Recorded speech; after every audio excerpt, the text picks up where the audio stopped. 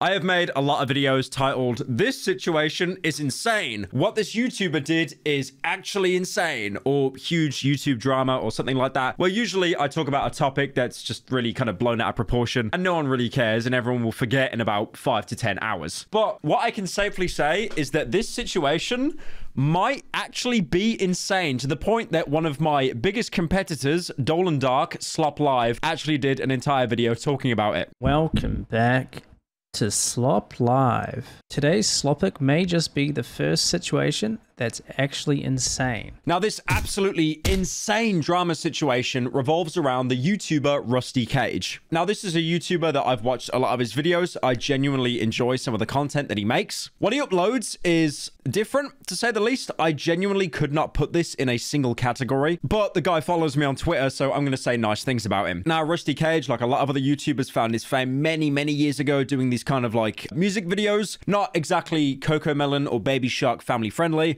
I mean, one of the videos here is him doing the family-friendly new song, and then his other most viewed video is the knife game song. So just to give an idea, the kind of content that he makes. But Rusty has always been making different content. I think one of the main reasons why it's so hard to categorize his content is because he always makes something that is very unique or strange. I remember seeing in my recommended about 3 years ago now, a video where he talks about going sober, quitting alcohol for around 30 days, because usually what he would do, self-admitted, he would drink about half a fifth of whiskey every single night. And obviously that is a lot of alcohol. That is World of T-shirts, Joshua Block levels of alcohol that I actually talked about a couple videos ago. No one should be drinking that amount regularly. And he did an entire hour-long video doing a deep dive into how he's going to quit, the relapses, the voices in his head. It was a really interesting watch. And he even admitted halfway through the video that he did relapse. He did end up drinking again.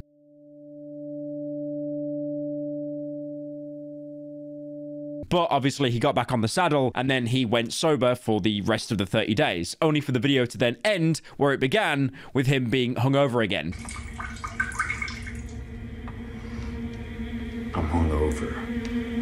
I think one of the reasons why I found it interesting is because you see so many videos of people like, you know, I stopped smoking for 30 days, I stopped drinking for 30 days.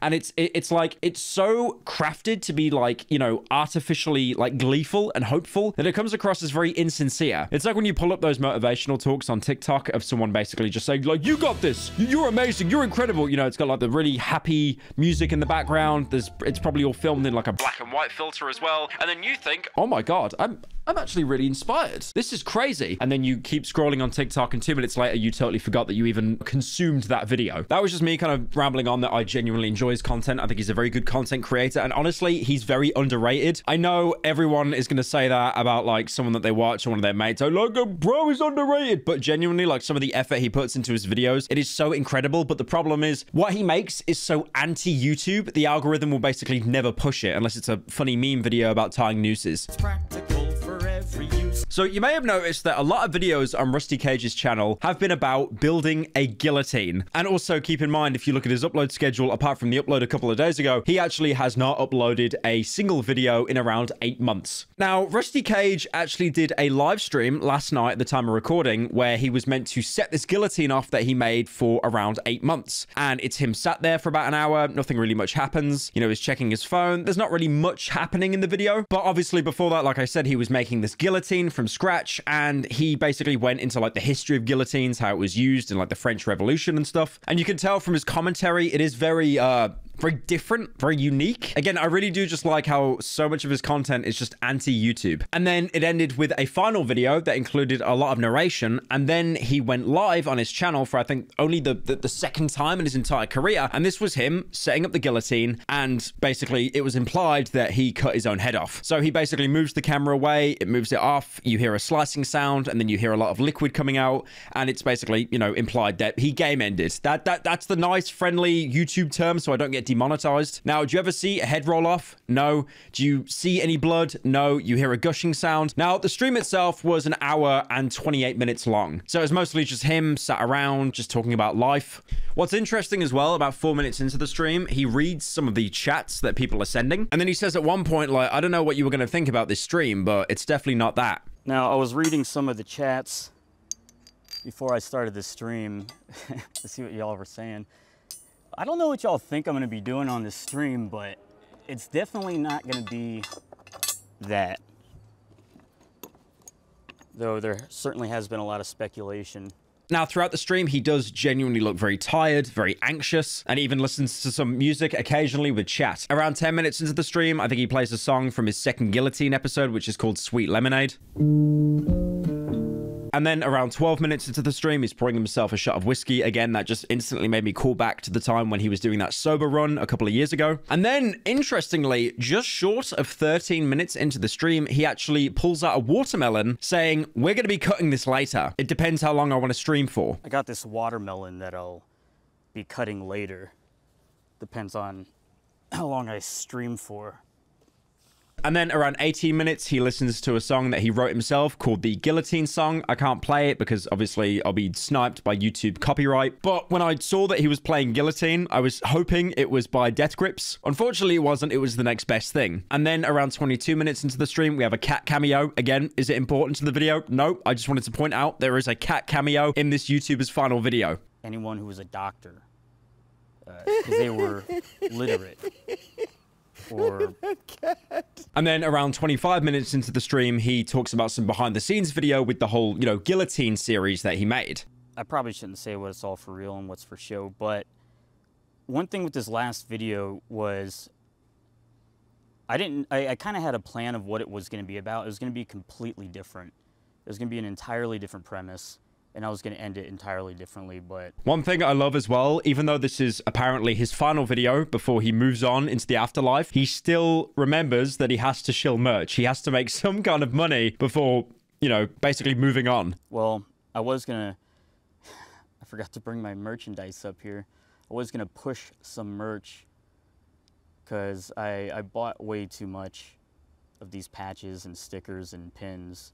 Jumping quite ahead, around 45 minutes into the stream, he plays The Sorcerer's Apprentice by P. Dukas. I think the song is around like 10 minutes long, but again, can't play it because of copyright. And then around 56 minutes into the stream, the big thing happens. He starts to set up the guillotine. And then, like I said earlier, around an hour into the VOD, he says, all right, I guess we're going to chop up this watermelon. And then he moves the camera away. You hear a slice sound, something comes off, and just a bunch of liquid gushing. The final words you can hear him say before the guillotine drops is, thanks for watching.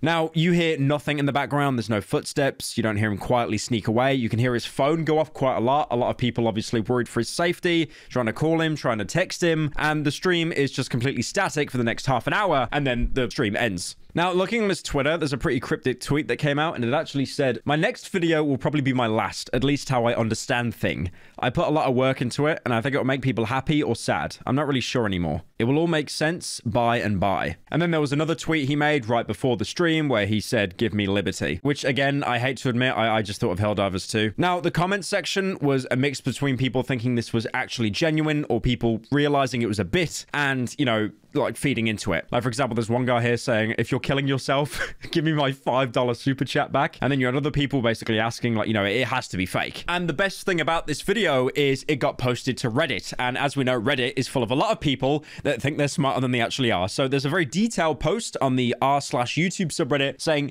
did Rusty Cage just guillotine himself live? You also had very close friends with Rusty Cage saying, I've been getting a lot of messages about Rusty. I tried calling him 3 times and he won't answer. His stream is still going, but nobody is there. I don't know what's going on either. Now, there were people that genuinely thought this was real and it wasn't a bit. And those people, for his safety, quote unquote, decided to publicly dox him on Twitter so his home address would get leaked so the authorities could come around to his house to make sure he was okay. Obviously, I'm not going to be showing that on screen, but it's out there. Quick update on that, by the way, the address was actually quickly deleted after they found out that Rusty Cage is actually okay. And he basically said that this is an elaborate hoax, it's a bit, and don't waste emergency services time by calling them. Now, the reason why I wanted to talk about this is because it is a very elaborate bit. I'm not going to sit here and say, that's so irresponsible. I can't believe you did that. That's so bad. Like, believe me, I've seen examples of people be complete morons on purpose and basically bait. A good example are 2 YouTubers that I really like, Ramel and Jay. They used to have this channel called TGF. I think they're on a bit of a hiatus working on their own stuff at the minute. But in one of their videos, Jay basically got a microwave on his head and put a bunch of cement around it to the point that he basically had to have emergency services called. And also he got interviewed by the media and he basically said, like, I don't care. I got the attention I wanted and I'd happily do it again.